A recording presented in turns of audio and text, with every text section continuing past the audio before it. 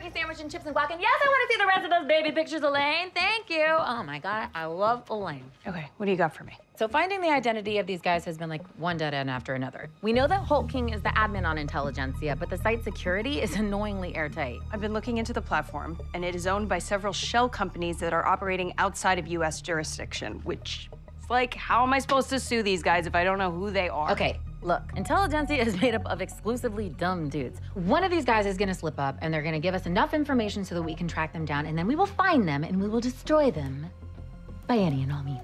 Legally. I said by any and all means. No, I am going to sue them for defamation and invasion of privacy and get them charged with unauthorized access to a protected computer. Ugh, boring. All right, if you want to be all Jen Walters about it. Yeah, that's cool.